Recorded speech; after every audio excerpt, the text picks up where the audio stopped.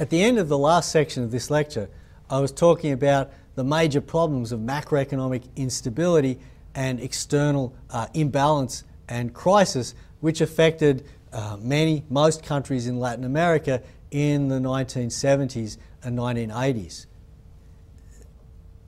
Those features, external instability, domestic macroeconomic stability, in fact, can be thought of as characterizing a large part of Latin American economic history. This is a quote from the Chilean economist, again, Sebastian Edwards, saying that over the years, large devaluations, debt moratoria and runaway inflation seem to be the norm rather than the exception in Latin America. This is a graph of data taken from Reinhardt and Rogoff's book, This Time It's Different, that shows the share of the years in default, or that various countries in Latin America have been in default, or where they've been under rescheduling of foreign debt arrangements since 1800 or since independence.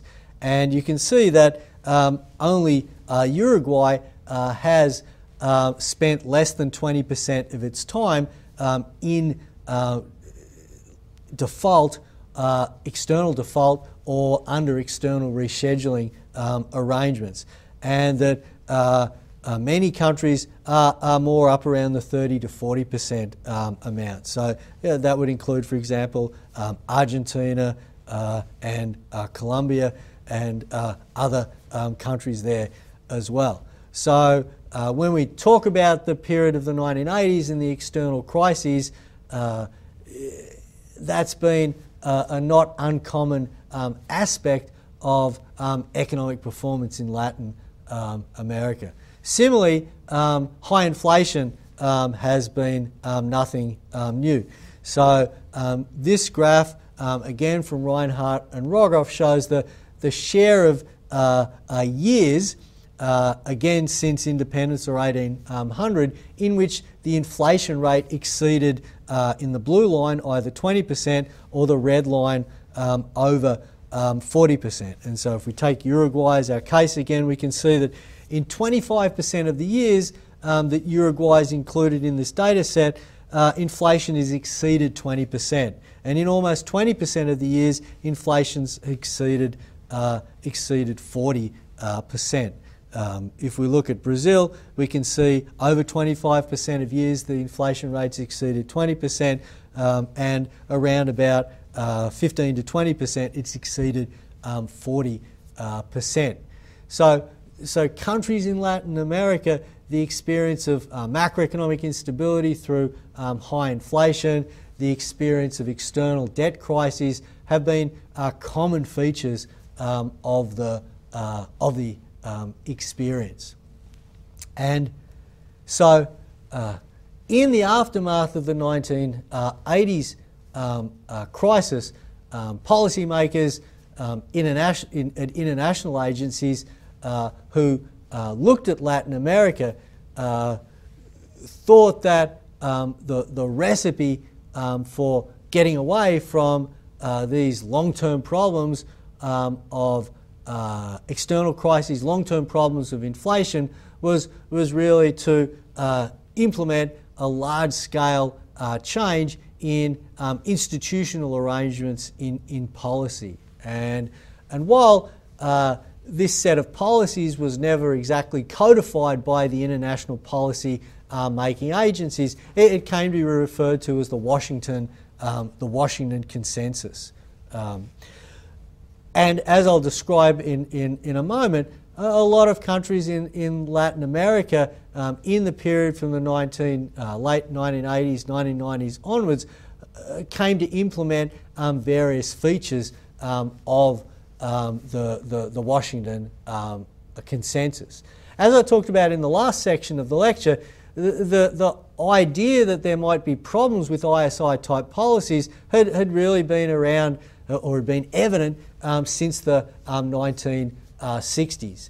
But it was really only the episodes of major crisis in the 1980s that provides a basis for attempts to make significant reform to that policy approach. And primarily that seems to be explained by political economy, that there were urban industrial constituencies who were gaining from ISI policies, and they were very keen for those policies to continue. It was only when there was a real economic crisis that the basis was provided for major policy reform.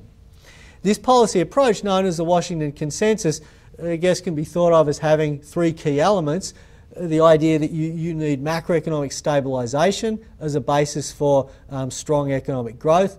The idea that you need the public sector to play a role promoting economic growth rather than stymieing or acting as a drag on economic growth. And thirdly, the idea that you really need to open up the economy to international trade to gain the direct benefits from being able to trade, but also because of the spillover effects on, for example, efficiency in the local economy that opening up to international trade provides.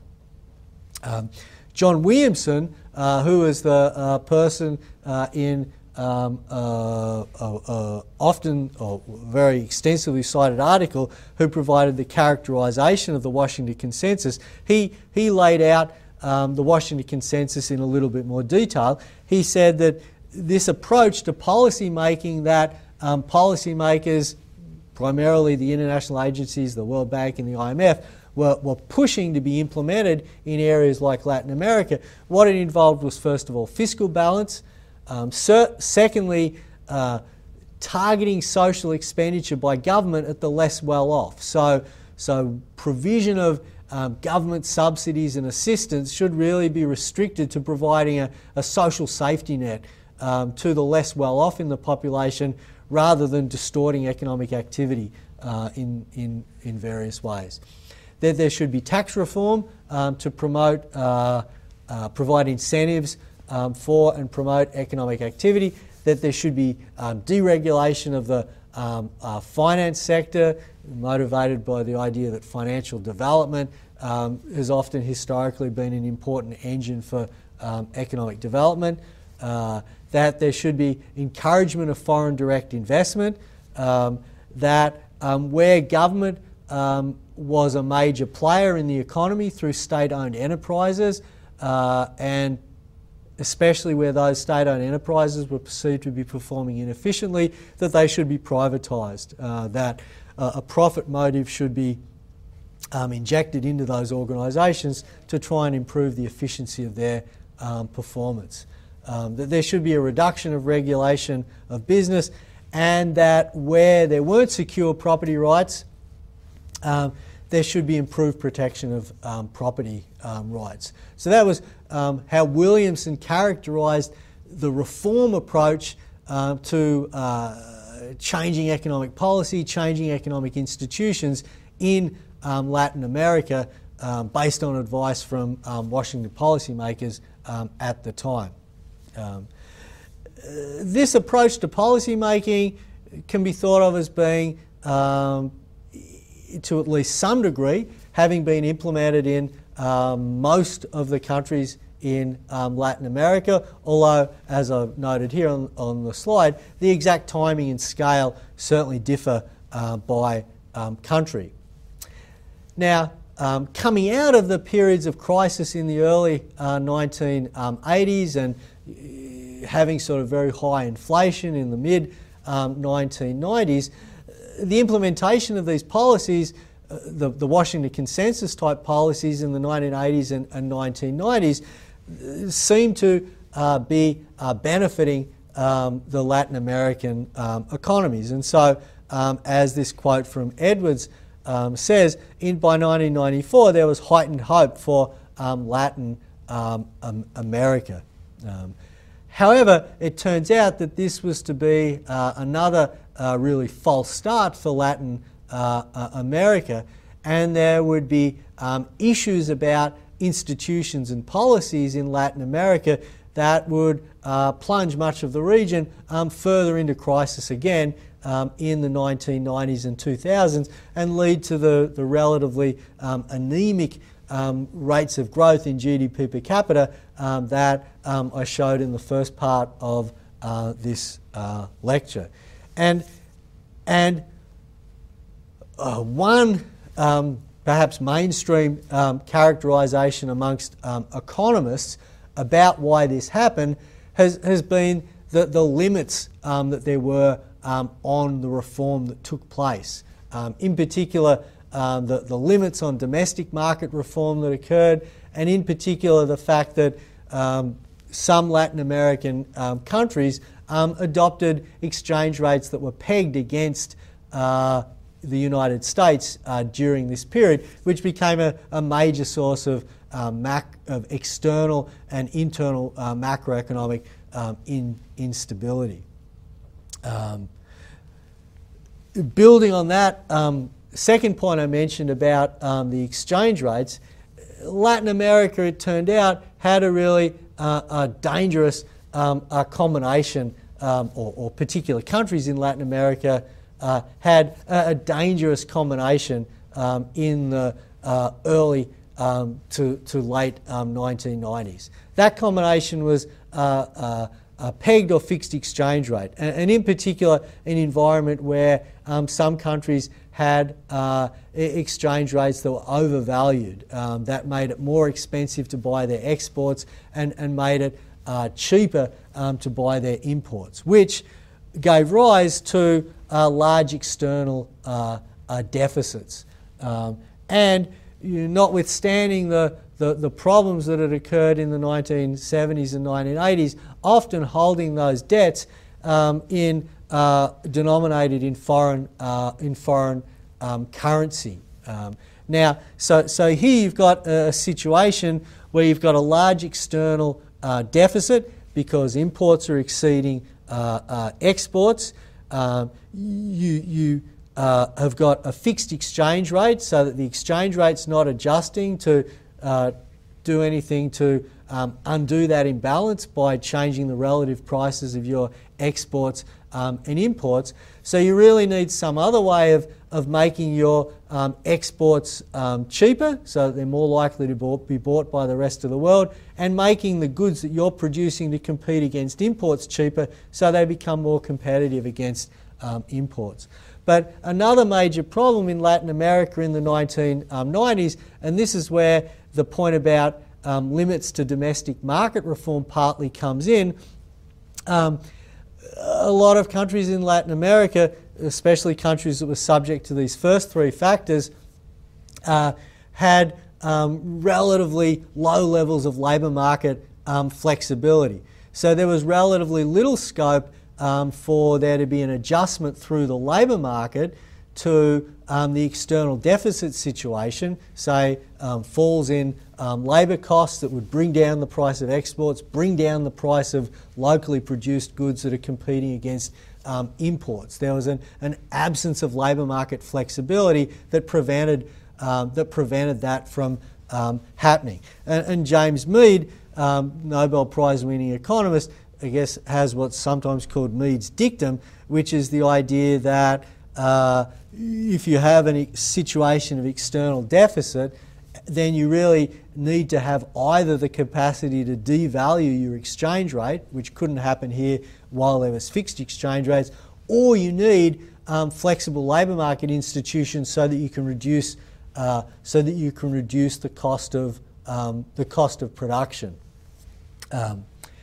The other problem, as we'll see, which some countries in Latin America had at this time, was that they had engaged in substantial financial market deregulation, and in particular reducing barriers to international capital flows.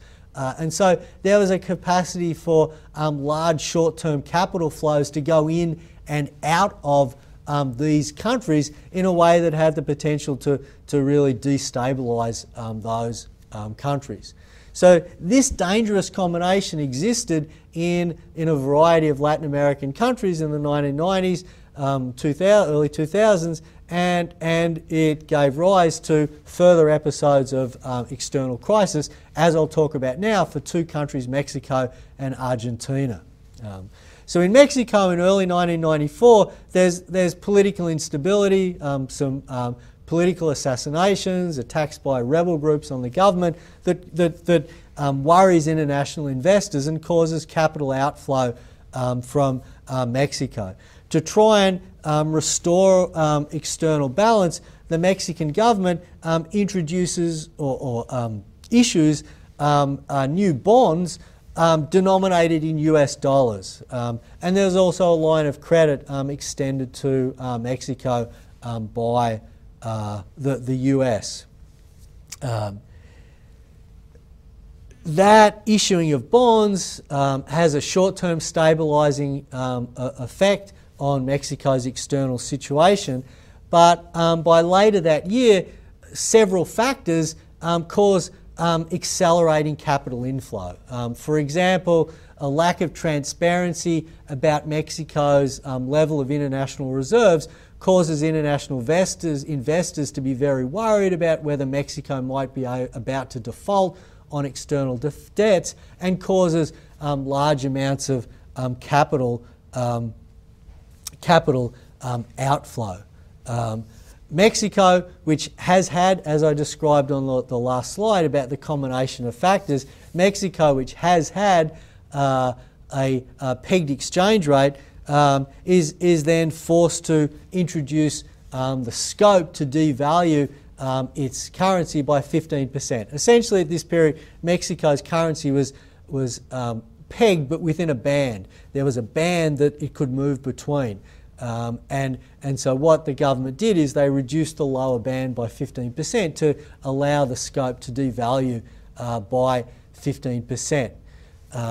That doesn't do much to restore confidence in the situation in Mexico's economy, because international investors are expecting that there should be some other reforms to the economy announced that are going to deal with the structural issue of external deficit, but that doesn't happen. And so then there's really another phase of acceleration in capital inflow, and eventually the government's forced to allow flexible exchange rates, but which of course increases greatly the cost of paying back the US denominated bonds, which have been issued as a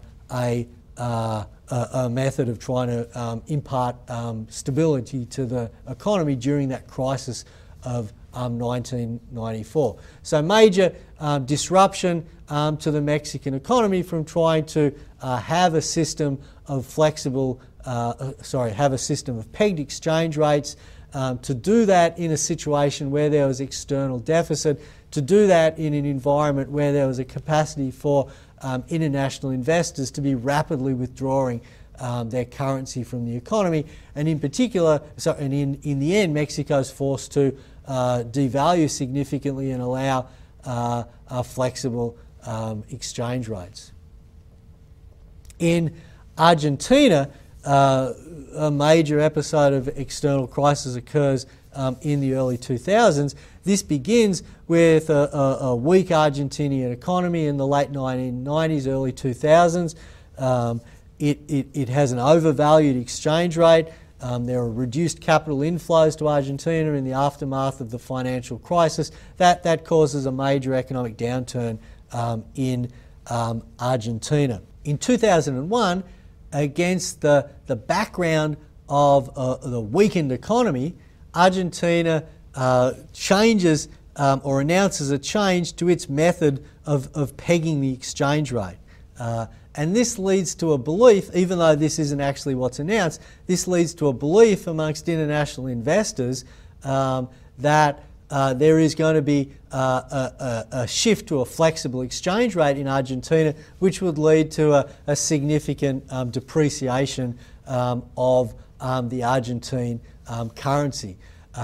That causes massive capital outflow by speculators who are speculating against the possibility of removing their currency from Argentina now and putting it back in when they can buy back Argentine currency at a much lower exchange rate, or a much better exchange rate. There, as in Mexico, there's an issue about the credibility of policy reforms which the Argentine government put in place to try and address the structural issue of the external deficit that's developed.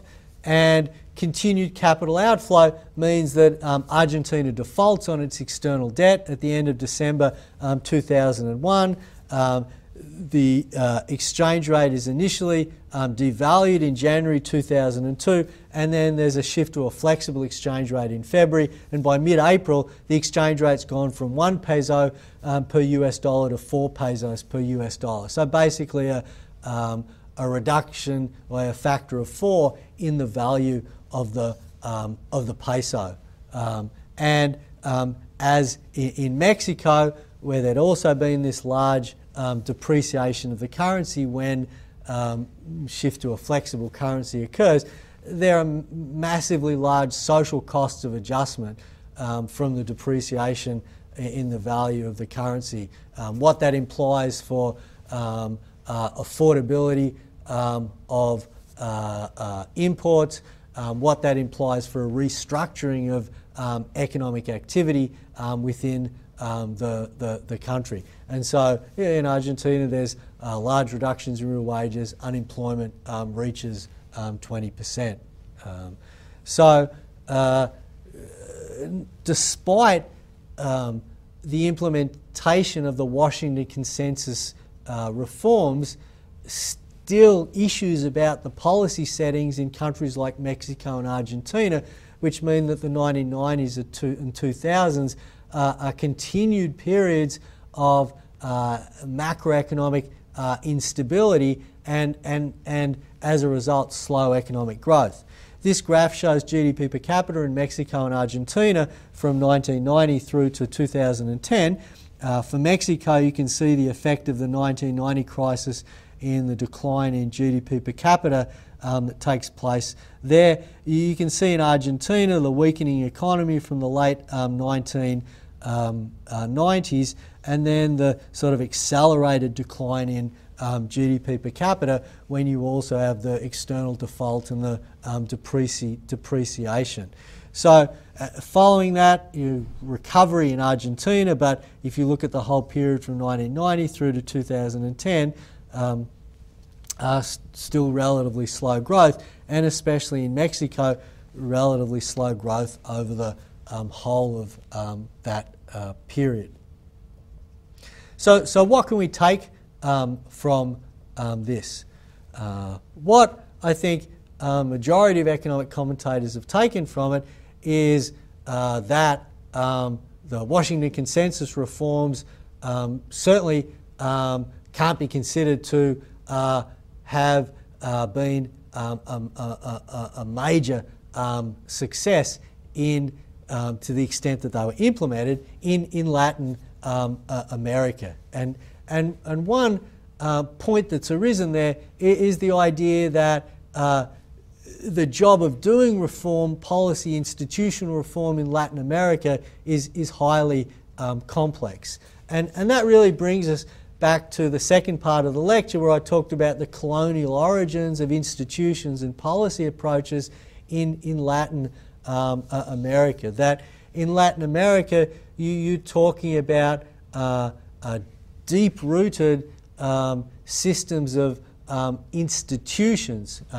You're talking about extensive systems of institutions and policies that would need reform to shift Latin America, the quality of institutions and policies in Latin America from where they'd been in the 1980s to being comparable to developed economies. And so one point that I think emerges from this period is the idea that there's no quick fixes for a region like Latin America.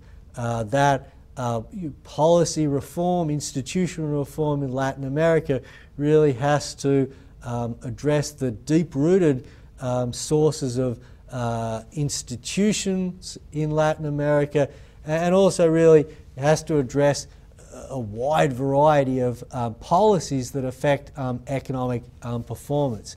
And unless that's done, if you only get partial reform, as happened in many of the Latin American economies, then you're unlikely to get sustained economic growth. In fact, what you may set up are inconsistencies that in fact can sometimes be the source of greater macroeconomic instability. So for example, the idea of deregulating financial markets without deregulating labour markets, that means that you can get very large movements of capital flows into and out of a country that put a huge degree of pressure on exchange rates, on international reserves, that create the possibility of external default.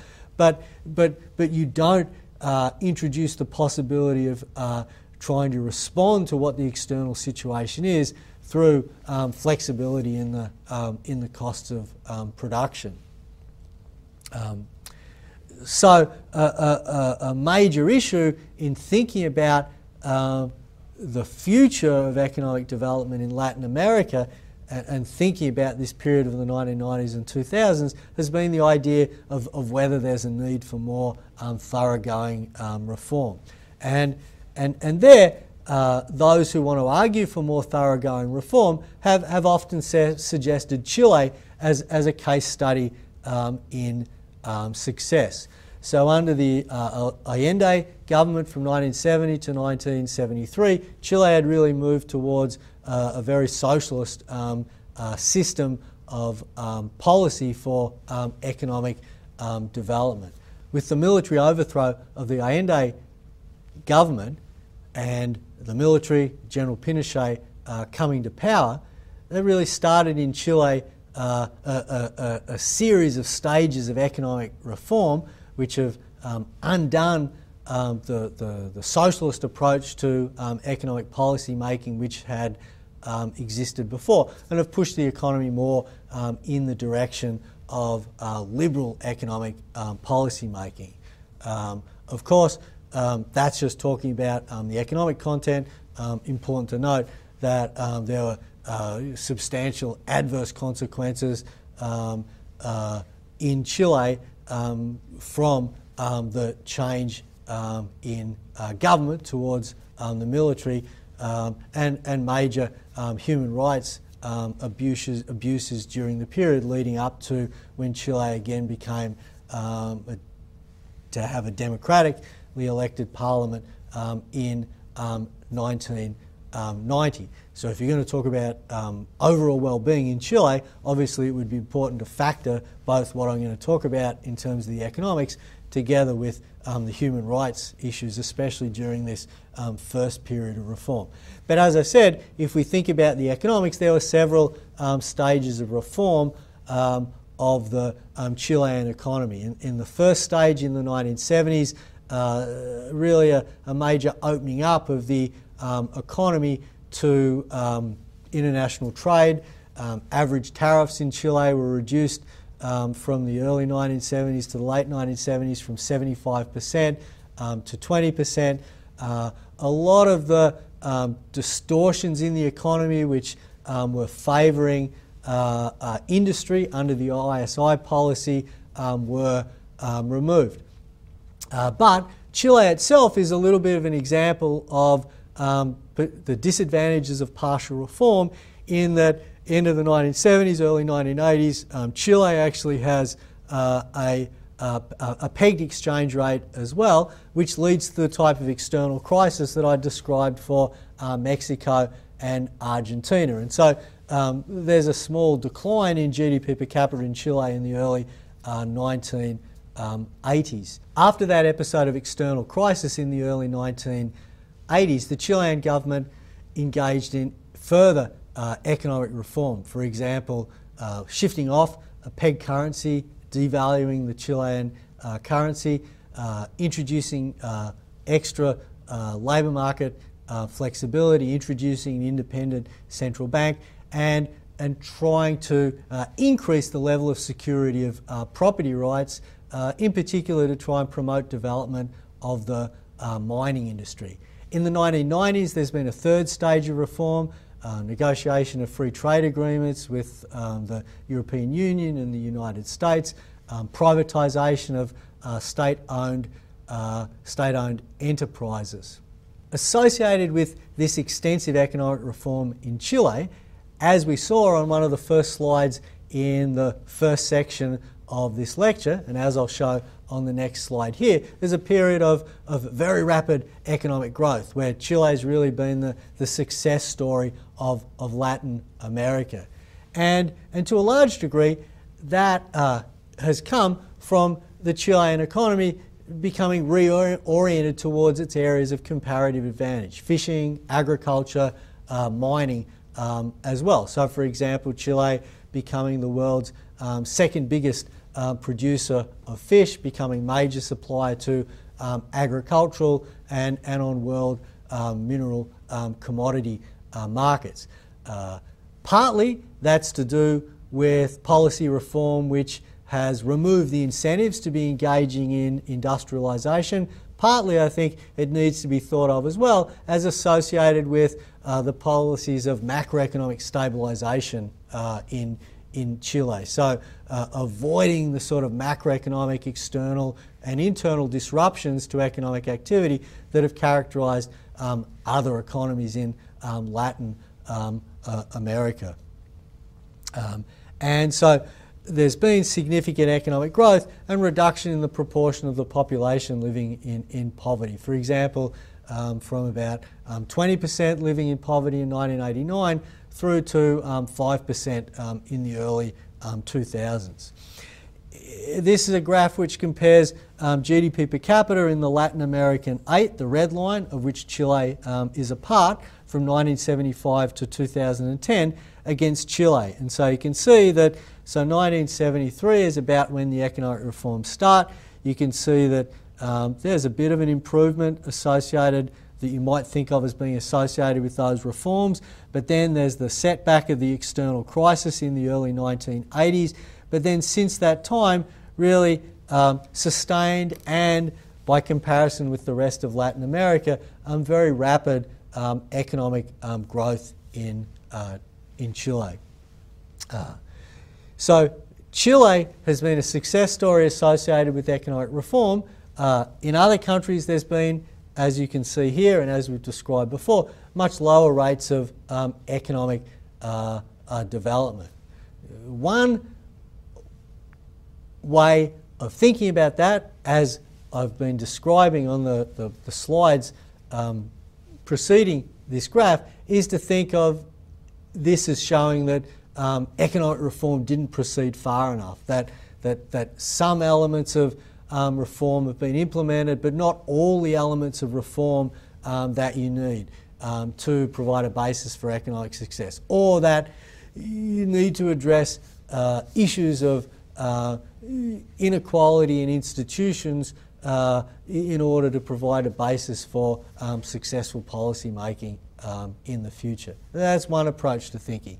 The other approach which has characterised the actual response of some Latin American countries has been a turn towards what's described as economic populism. Populism, I guess, we usually think of as individuals with strong, probably charismatic personalities who pitch the interests of the people against impersonal forces such as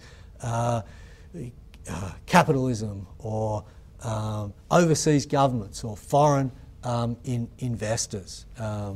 And a turning towards economic populism has certainly been, to differing degrees, a response in some countries in Latin America to the stagnation which has occurred in Latin America in the past 30 years. And where populism, economic populism, has occurred in the past decade, for example, it's tended to emphasise economic growth and income distribution and downplay what have been the classical problems of Latin America, rates of inflation, external constraints, and tried to push again towards a reduced role for markets. And so Venezuela with Hugo Chavez would be one example. Economic populism, of course, and populism has a long history in Latin America. So this is really, in some ways, a re-emergence. Another example of populist-type policies would be Argentina, turning towards export taxes as a way of generating revenue to finance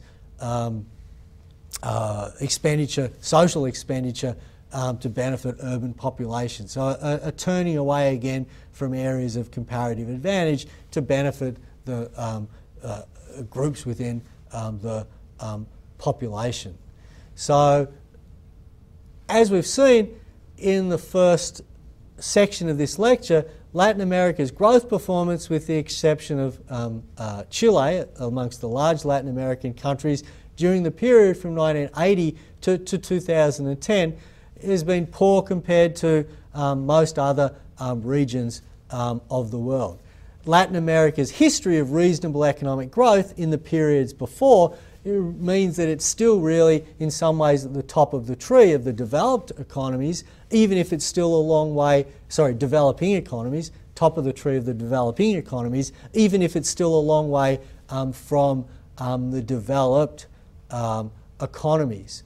What will be interesting in the future is the extent to which economic policies follow a populist line of, again, turning away from areas of economic activity that Latin America might have a comparative advantage in, downplaying the role of the market, introducing a variety of government distortions into economic activity, versus whether there'll be an attempt to, in the same way that's happened in Chile, implement reforms to institutions and policies that provide a more extensive liberalisation of economic activity, and what the consequences of those different approaches will be for economic development. I think the comparison between Latin America and Africa in Asia is going to be an extremely interesting one.